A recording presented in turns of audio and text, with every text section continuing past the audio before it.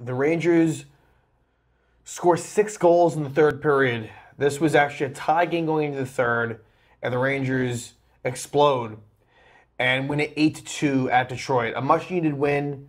A lot of good things to talk about in this one. The Rangers improved to 7-5-3. They played pretty well on the road. This was actually a part of Dad's trip, and they definitely showed off for their fathers.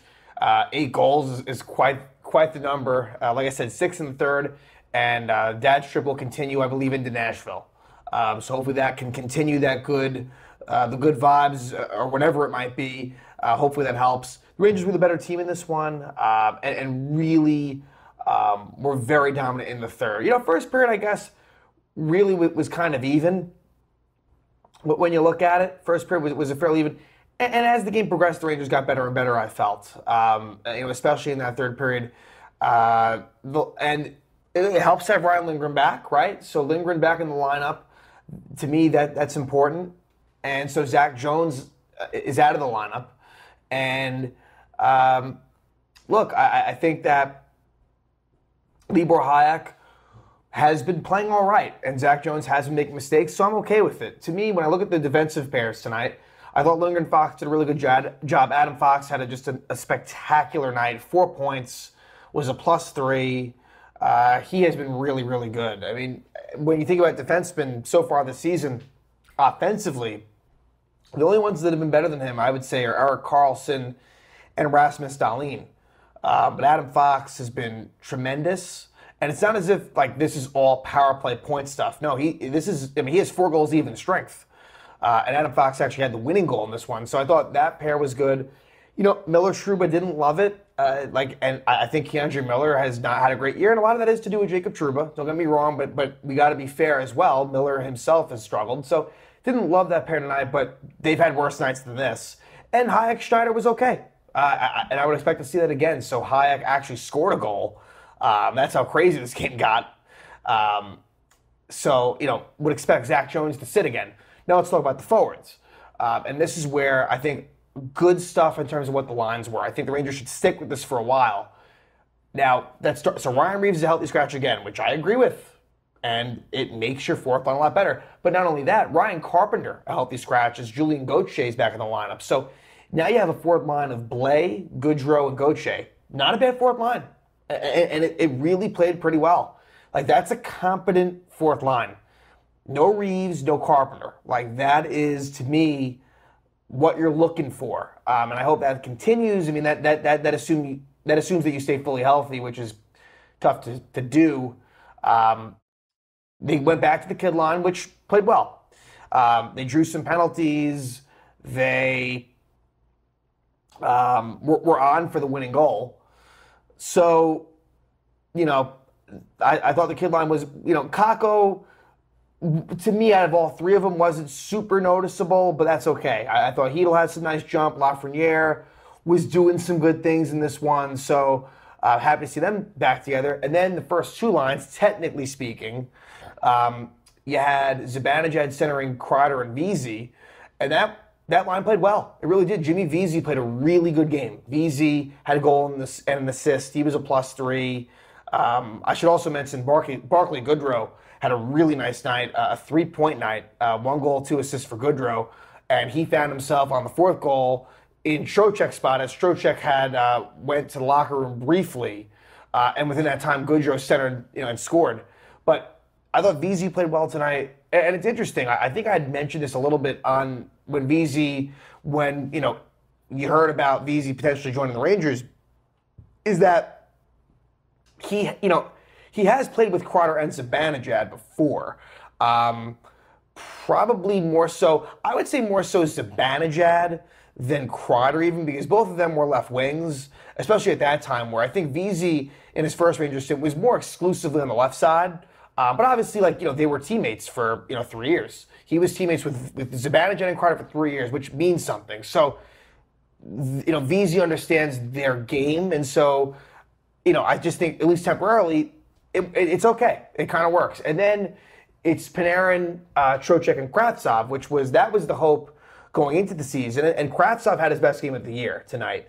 The line as a whole, I didn't think was anything special, and I think defensively there could be issues. Like that line is definitely not. I mean, Trocheck is a good two-way player, but really, that's kind of an all or nothing type of line. But like I said, it's good to see Kravtsov do well. We'll see what happens. But these are the ideal lines to me, right? With Carpenter and Reeves on the bench, and go with the kid line. You got that fourth line. Vesey with Zibanejad and Kreider, and Kravtsov with Panarin and Trocheck. I think that's the way you got to go. But the Rangers would jump out to the not early lead, but they would eventually score, and it would be Mika Zibanejad. So Zibanejad scores 2 goals in the night. Zibanejad actually up to 9 goals in the season. So, but these were his first 2 even strength goals, I believe. So the first 7 were actually on the power play. So. No, that's actually not true. He had 6 power play goals, and right now 3 even.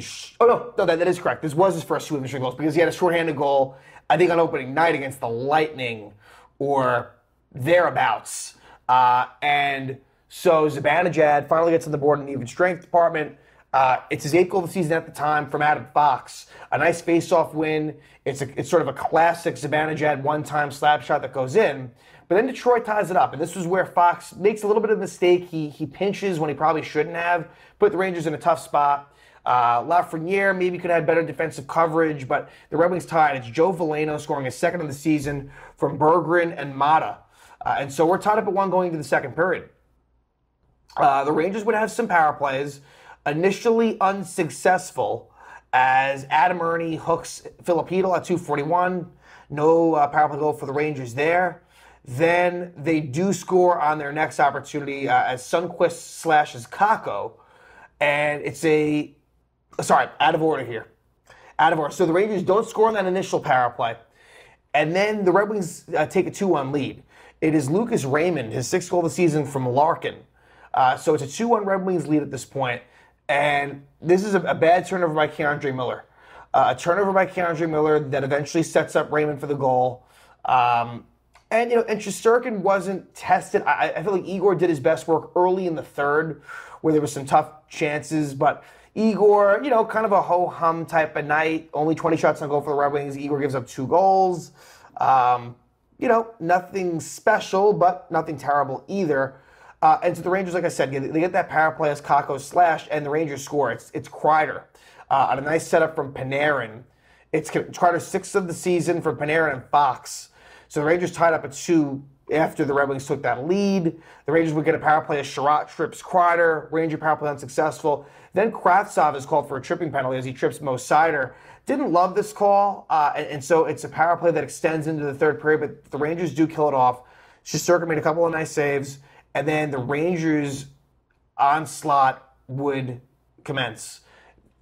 They would score 6 goals in a little over 10 minutes and 30 seconds of action. Just craziness. And it starts with Adam Fox. Fox, his 4th goal of the season from Hedl and Lafreniere. Then shortly thereafter, it's Barclay Goodrow scoring his 3rd of the season from Panarin and Kravtsov. Really nice play by Goodrow. A great pass by Panarin as well. It's Kravtsov's first point of the season. And then less than a minute later, it's Zibanejad scoring his 2nd goal of the year, 2nd goal of the game, 9th of the season from Vesey and Kreider. So Vesey with a nice job, going to the net, takes a couple of shots, and Zibanejad finally puts it home past Ville Husso. So Husso is in net for the Red Wings, the former St. Louis Blue goaltender, with the Rangers facing Nedeljkovic at the Garden on Sunday. Here they face Husso. And so it's 5-2. And then the Rangers, 46 seconds later, score again. It's Julien Gauthier, his 2nd goal of the season from Goodrow and Blais, 6-2 Rangers. Then it's Libor Hayek scoring his first goal since 2021 from Hedl and Lafreniere, 12:47. It's 7-2 Rangers. Then, and really at this point, the Red Wings have given up, but Hedl takes the cross-checking penalty. But the Rangers score shorthanded. It's Jimmy Vesey scoring, with a man down. His 2nd goal of the season from Goodrow and Fox.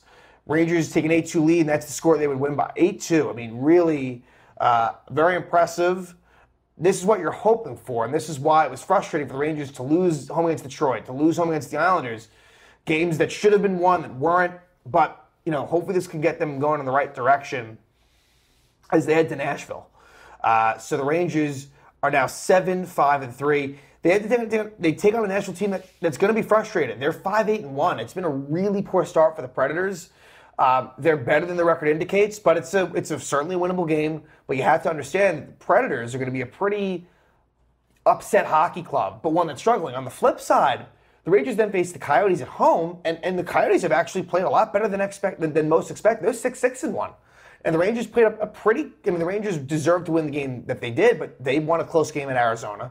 The Coyotes just beat the Islanders, and the Coyotes will be playing the Devils, a hot Devil squad, the night before they play the Rangers. So both teams will be coming off of games the night before, but it's kind of interesting where they're both winnable games, and I hope they win both, but the Predators, who have more of a playoff pedigree in recent years, is the team that's really struggling. The Coyotes are actually kind of winning some hockey games lately. Against some decent teams. So, but I am hoping the Rangers win both. My guess would be you'll see Igor at Nashville and Halak home against the Coyotes. It could go the other way, but it will be a split for sure. That's definite. It's just a matter of who gets which game. And again, I think they go Igor versus Nashville, and then Halak versus the Coyotes would be my guess. So, but again, good win from the Rangers. Much needed after a tough stretch there, especially with that Islander game. But a really nice third period, answering some questions. I like the lines. This is a very positive game and outcome. And hopefully they can really start to get going here and, continue to win hockey games.